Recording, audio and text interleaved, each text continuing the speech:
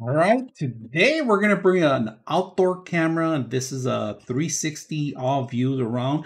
Now you could buy the services of cloud system, but you could also set up your own micro SD card. Underneath of it, you have your power on, your reset button, and then the micro SD card goes in there. Now the great function about this is that you don't have to worry about charging it or having it plugged in somewhere, because it does come with its own solar panel. We're going to set this up. It's very simple. You just screw this on and locks it in place, and you're set to go. Instructions are included in here. You are going to require the application in order to remote into this and capture anything, or you want to transfer from the SD card instead of taking it out. You can do it through remotely to your camera. You could buy the services too. Now it gives you instruction how to download the applications. It's made for Droid or Apple phones. So we're going to set it up and see how well it works. All right, this is the app that you're going to require to enable this camera. So we're going to set that up and make sure it's working. All right, my recommendation is that to set this up, do it indoors.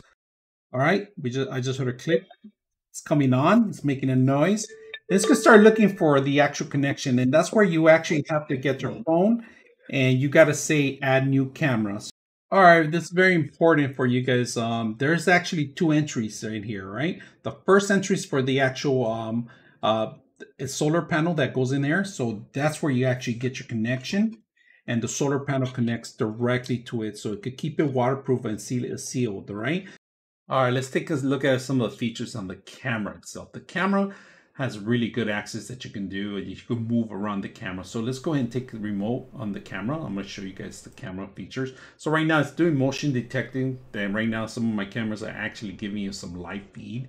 And here's the actual camera. You have the position to actually move the camera around any direction you want, pretty much. Right now we're at 2K quality, if you guys can see that, and this quality is really good. You could talk to anybody on the other end. You could turn on silences. You could turn on the audio so you can listen into what's going on the other end.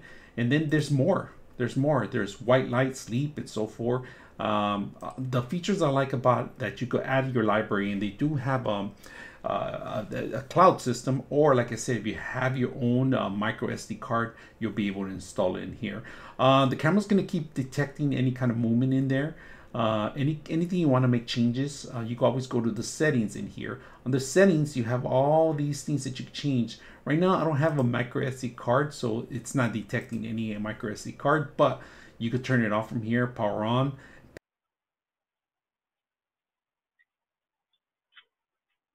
All right, we're gonna fill this through the day. It's getting a little dark right now. We're gonna come back in a couple of hours and come back and see how well I hear it and I see it. So we're gonna test it out one more time at night and come back to you. So this is the camera at night. You're able to see it pretty good.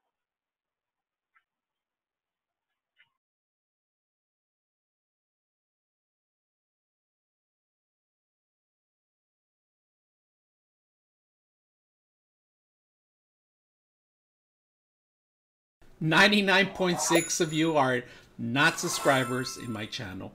I hope that the content helps you out and that you find it very useful, and I hope you hit the like and subscribe.